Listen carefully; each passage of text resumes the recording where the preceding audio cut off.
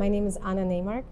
I am now faculty at SciArc and an architect here in Los Angeles. I have a firm, it's a small business, with my longtime friend, collaborator, Andrew Atwood, and we called it First Office.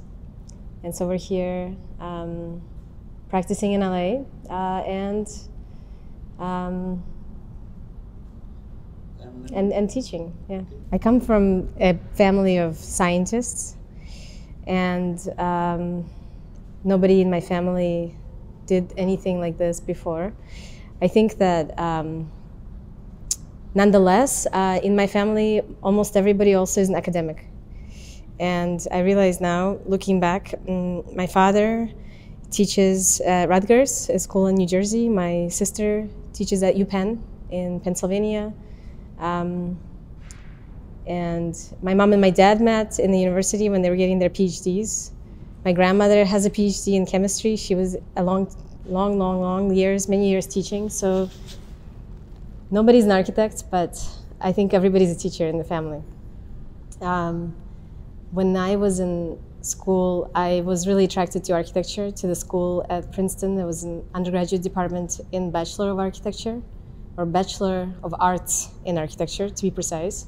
Because in the US, we have this distinction of professional education in architecture and liberal arts education in architecture. And this was a liberal arts undergraduate degree, where we worked mainly through history, theory, and design was part of it, but the design part of it really was linked to research and to writing.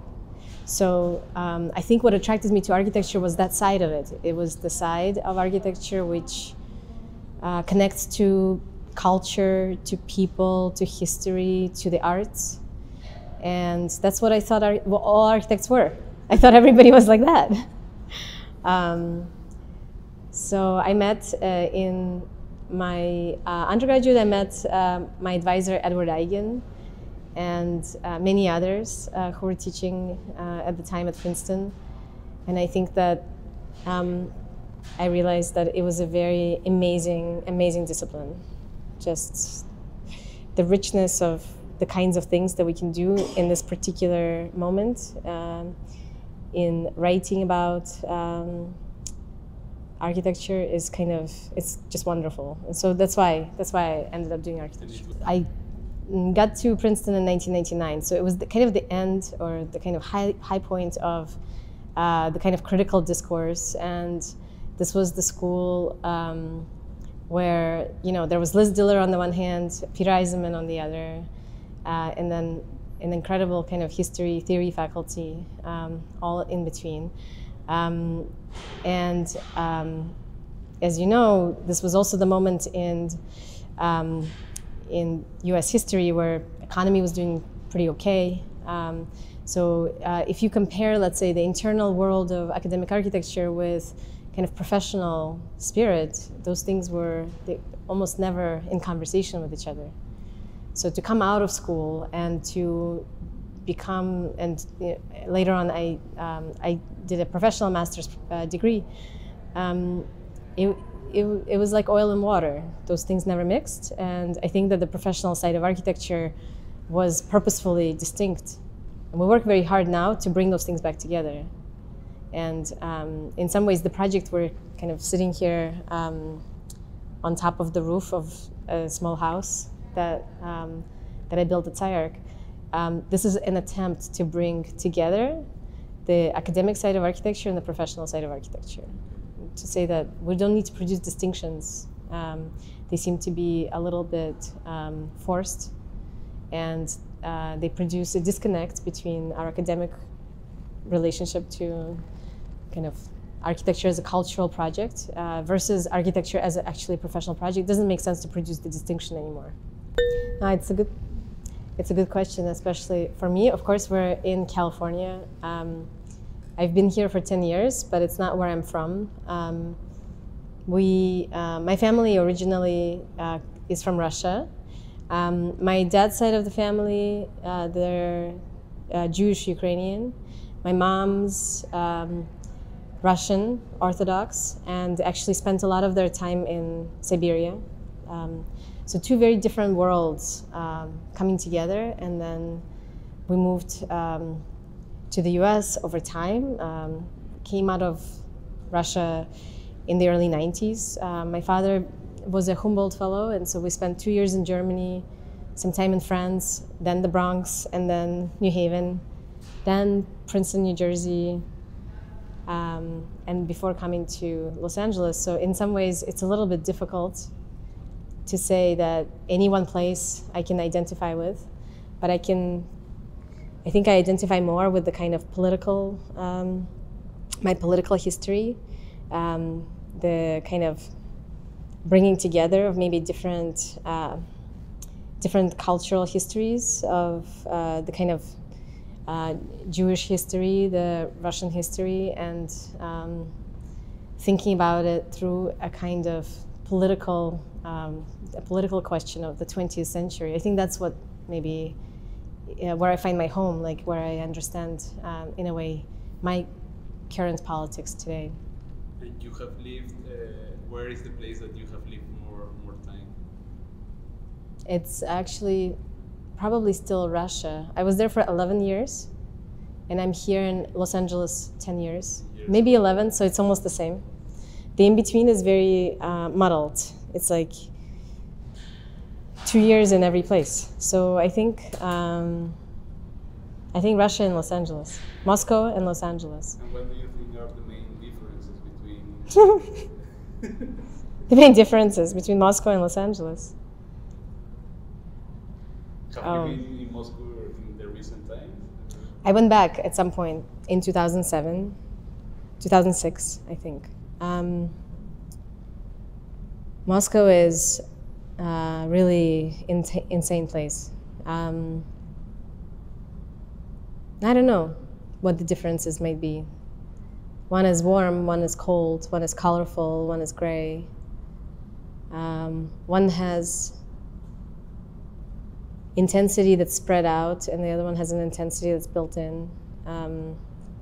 They're both incredibly rich cities in terms of culture and art and urbanism.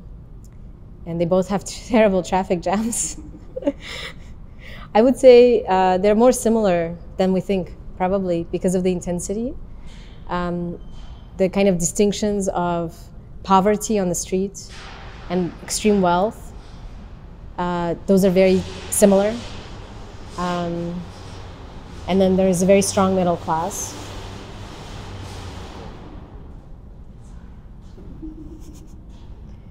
Keep going, we're going to wait for you to pass.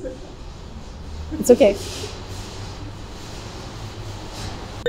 I mean, I think for sure during my education, my thesis advisors have been really important in trying to figure out who, just in terms of like how to be in the world a little bit. So I mentioned Edward Eigen. He's an architectural historian at Harvard now, but he was my undergraduate advisor at Princeton. And he's a wonderful storyteller. He kind of brings together archival research, kind of storytelling, and a kind of architectural eye to everything that he does. It's almost like kind of like spinning a tale, you know, like Ariadne spinning the web is the way in which I read his work, but always like extremely beautiful. And then in my master's program, I met Michael Meredith.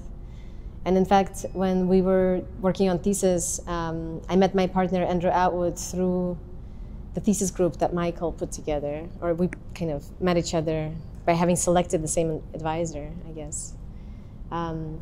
So I think working on thesis within a kind of context made for that second encounter with somebody who became a collaborator for the next 10 years, which is kind of amazing. Edward also at the time introduced me to Michael Osman, who is now my husband and the father of our 2 kids. And Michael is an architectural historian here in Los Angeles at UCLA. So For sure, this is kind of my world. These are my friends and my mentors and my kind of, I guess, partners. In terms of just people who've influenced me, or whom I look at, I don't know, whose work. I look at a lot of, for sure, I look at a lot of like pre-Soviet art. So it's like, like I look at Kazimir Malevich and all the Tatlin, all the photographs of people with a kind of futuristic square and triangle on sticks in the streets. I look toward a kind of way in which abstraction can also have a political depth and a kind of emotional depth. So I look toward those writers. And in the local context, I mean, being in LA, it's really amazing here because even here at SciArc, my friends and colleagues here, people like Mira Henry and Matthew Au, who teach here, are very close friends. David Eskenazi and Andrew Zago, who is also a kind of maybe teaching mentor. But also like LA in general, Frank Gehry's work, hugely influential. Venturi Scott Brown, when Denise Scott Brown taught classes at UCLA and brought her students to Las Vegas, and all of the studios surrounding that work have become kind of emblematic in my mind of how Los Angeles could be. Ed Ruscha's like photographic landscapes. And it's just like, I think being in LA in itself, the city and its artistic heritage in a way is super influential. So that's been also in the back of my mind. Well, I live on the west side. So here downtown where SciArc is in the arts district, this is the place where you come to like have a really good time. You can have a nice cocktail. You can have a good, school of architecture. But to really enjoy Los Angeles, you have to go out back to the west side. So on a good day, it's a 25-minute drive. On a bad day, it's like an hour in traffic. But you go back and you're on the beach. Go to the beach every weekend. Go to the pool and the beach with the kids, go hiking. So my life is really back and forth between a kind of urban life, teaching and working, and then the life of like total leisure in the mountains and nature and the ocean. And I think that's why I love being here in LA. You can kind of go from the mountains to the city and in one day. So it's kind of amazing. Today we're here, I was teaching this morning. I teach a class in visual studies and visual representation. So today we spoke about the difference between figuration and abstraction and maybe a lack of distinction between the two. And this afternoon, a photographer is going to come in, Joshua White, to document the gallery of the exhibition that just opened. So I look forward to doing that later today. And then I'll go back, pick up my kids from school, make dinner. There was a PS1 entry that Andrew and I put forward as first office. It was the first time that we took the idea of very simple shapes, the kind of dolmen stones, and stacked another capstone on top as a kind of proposal. We became finalists, but of course we lost that year. Do you remember who won that year? Actually, it was a couple of Mexican architects, super young guys, like really nice, really cute. They did something that was much more fun. Like our structure was dark and gloomy and cast a really nasty shadow. Their stuff was like full of color. It was like amazing. I would have chosen to go with them too. Bungee cords. They were really nice. I think that after that, I tried to figure out, like we worked a little bit to try to understand how to translate the ideas of a kind of very large model, but into something that would be a house, a project, you know, something that actually could function in the world. So we're starting to design houses built on this model.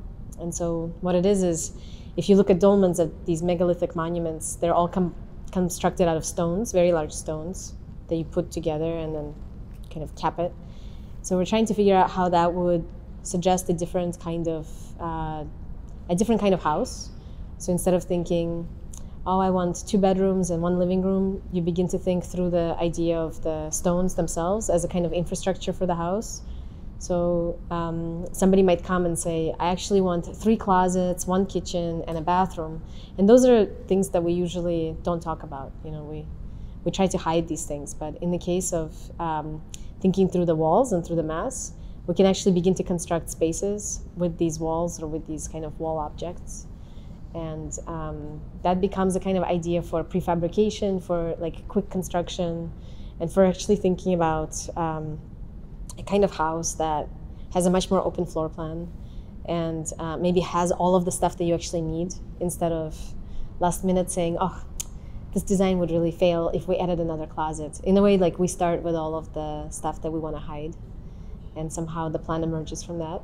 So we're working right now on a couple of houses, but for the most part, trying to actually find clients and like talk to people. So everything takes a little bit of time, and our hope is to start building more, not in galleries, which is, I mean, it's amazing to work with museums, with galleries, with artists, but we'd like to also work with people, with cities. I don't know if people know what architects do, but people, I think, are a little bit scared sometimes. What will the architect do? Like, maybe I don't like it.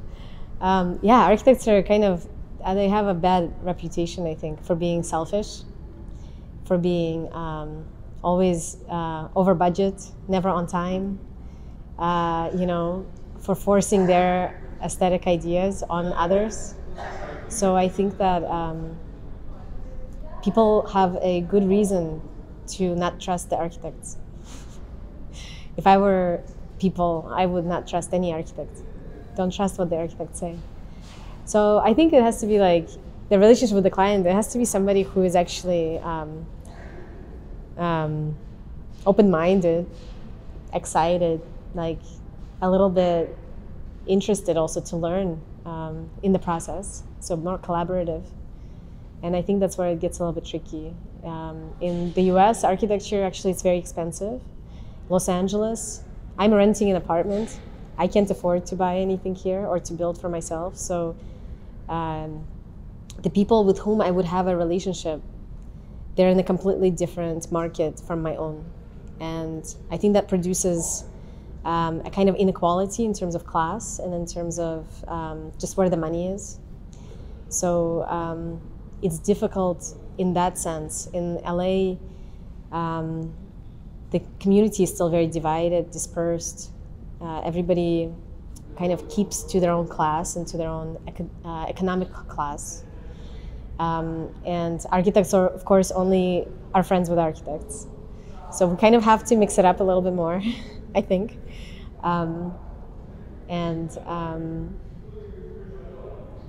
You know, LA is probably a city where architecture is definitely central to the city, and at the same time, it's a little bit complicated because it's also the city where Frank Gehry has an amazing office. Actually, we're all fans, you know, it's an amazing place. And at the same time, you realize that it takes a long time to build up expertise, to build up trust. And if you have a practicing architect who is 55 years older than you are, 55 years older, he's been practicing for more than 5 decades more than we have. Why would somebody come to me? Right? Like, there's a kind of, I think in the US, there's a lot of emphasis on expertise. Like if you want to go to a doctor, you're going to go to the doctor who has the most expertise. You're not going to go to some young guy and say, young girl, and say like, fix my kidney. I feel like in architecture we can take more risks, but at the same time, nobody wants to take risk when it comes to money. So you're going to put a lot of money in the project, you're going to go with somebody who has a lot of experience. So in our society in general, it's hard to produce a kind of youth culture, I think, right now. Maybe this is a good moment. Like, in many ways, we see that the youthfulness of like a Bernie Sanders campaign, the youthfulness of a Pete Buttigieg campaign, they're producing a new movement, I think, in the US. But it takes time for, I think, certain revolutionary circles to come back and to trust people who are younger, people who are intelligent. You know, there's a kind of mistrust for a long time that's built into our society. You know, when I started teaching at SCI-Arc, this was the only building that was in this entire neighborhood. It was just a parking lot. There was nothing here. It was all industrial spaces, parking lots, nothing else.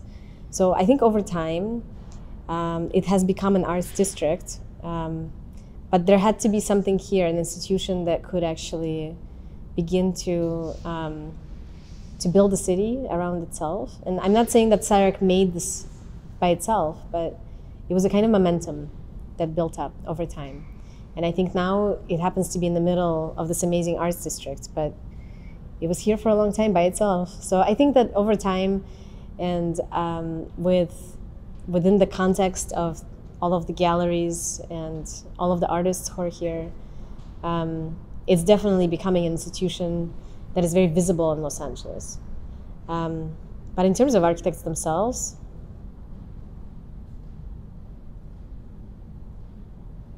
honestly, I think it's not architects just by themselves. It's all the artists, all the humanities, all the writers.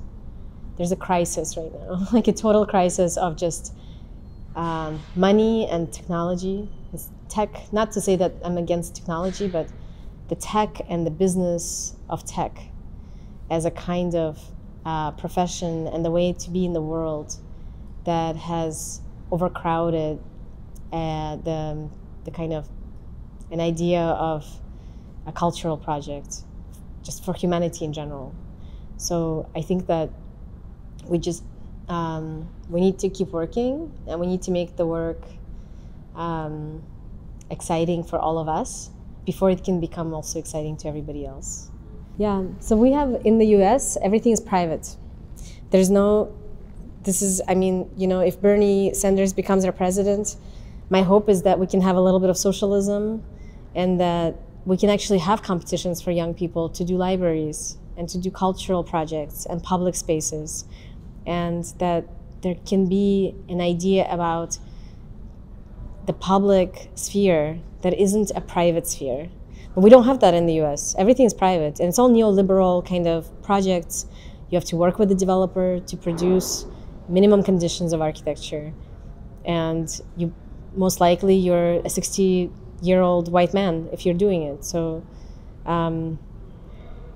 I think that this is, to come back to your first question, where I'm from, you know, I am in total agreement that the federal government should be smart, it should be big, and it should be socialist, and it should work for the people, and not for money for the big companies.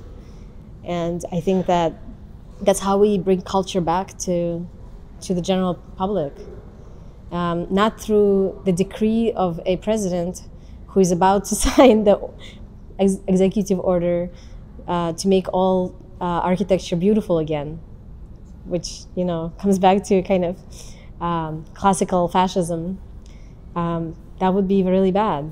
That would be really bad. So I think that we have to trust our experts. We have to, you know, think about how it actually affects the cities in which we will live. And we have to empower the architects instead of empowering the developers. Well, when I was working in 2008, I worked at Johnston Markley. Markley and Sharon Johnston are architects here in Los Angeles. They make really beautiful projects. And It was 2008, I think, when I came to LA. 2008, 2009 about. And of course the economy tanked. So the architecture community was the first to be, like everybody was affected immediately, the housing crisis. And it was also the last one to recover, because the last thing that you need is to hire an architect. Like if you have no money to, you know, hold on to your house, if you have no money to send your kids to school, if you have no money to put gas in your car, you're not going to hire an architect. So we're the last profession, I think, to recover from the crisis. And during the time, I started teaching because there was no work. Actually, nobody was building anything. And I was teaching at USC.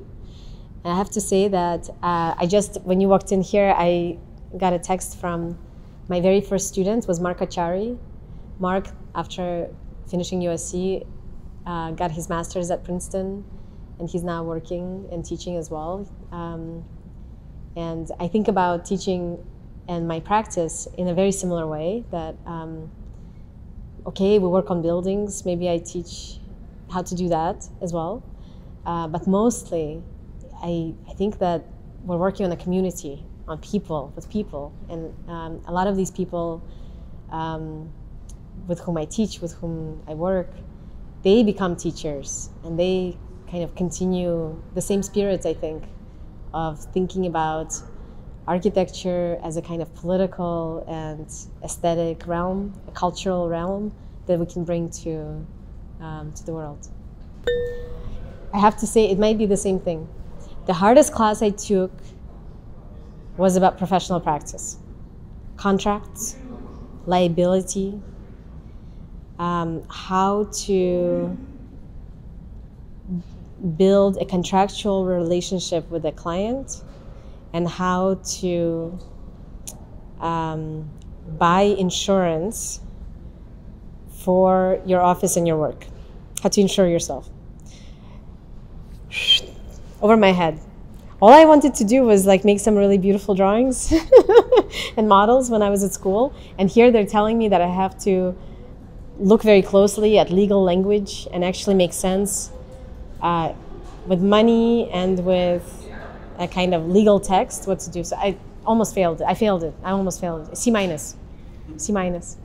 And then now with our first office practice, we still have this idea that it's some sort of, you know, small artistic endeavor, but in the end of the day, we have to write contracts, and we have to make the same liability, like we take on risk and we do these things, and we still don't know how to do it. I don't know, I still struggle to, every year I have to file a tax return, and I struggle every year how to do these things correctly. You can file corporations, LLCs, DBAs, you have like 7 choices for how to file and whom to pay taxes, city tax, state tax, federal tax. In order to have a business in Los Angeles, you basically have to be an incredibly wealthy person to begin with. You have to have like this incredible amount of capital, and then you have to basically spend it. Keep spending it. So I hope that I can learn to be a better kind of like just a more practical thinker when it comes to business and legal matters, and that's it's going to take years. It's going to take the rest of my life.